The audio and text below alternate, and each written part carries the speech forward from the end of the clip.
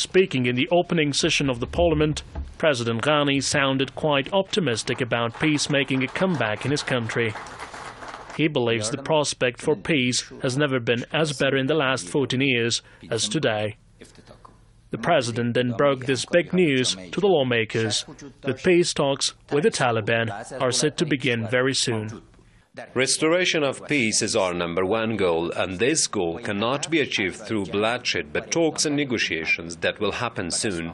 Since taking office in September, Ashraf Ghani has improved the country's tattered dealings with Pakistan. He believes that peace here is inconceivable without the help of Islamabad. But it's not the only approach. Kabul has also launched a massive operation against the Taliban in the southern province of Helmand.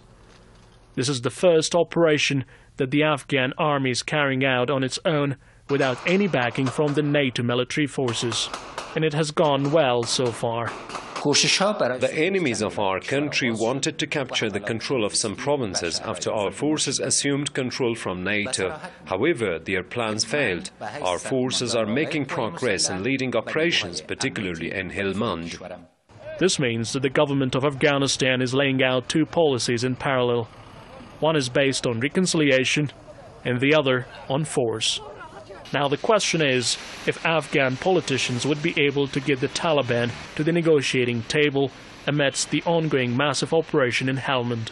Thousands of Afghan forces are now fighting against the Taliban in the southern province of Helmand to keep them out of the villages ahead of the militant group's spring offensive.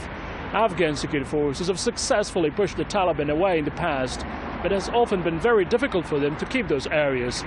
Thousands of Afghan civilians were killed last year during the Taliban deadly attacks.